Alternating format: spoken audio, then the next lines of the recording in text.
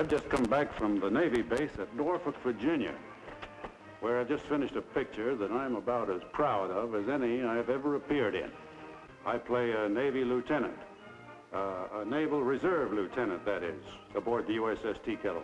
As far as ships go, the Tea Kettle wasn't much for size. But before she got through, she made the brassiest battleships and destroyers all sit up and take notice. In fact, the doggone old Tea Kettle and her 90-day wonder crew wrote one of the lustiest and gustiest sagas in the history of the U.S. Navy.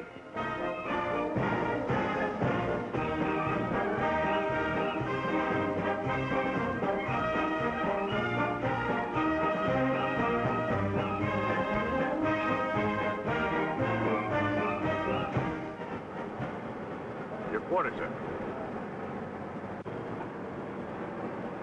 What was you doing? Brushing away flies? Huh? The salute, the salute. You look like you had a busted arm. And that blouse. You told me I grow into it. What do you want from me? Begging your pardon, sir, but your officers, all 90-day wonders. Oh, no. You know, like I said, I was going to put in for a transfer, but I never let the Navy down yet. Well, look, I wouldn't tear up that transfer. Sir? Not until we clear up a little misunderstanding. You see, I'm not regular Navy. Just another 90-day wonder.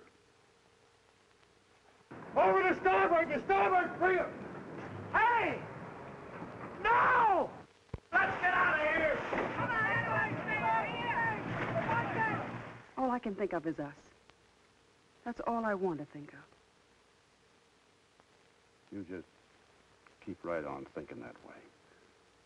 I like it.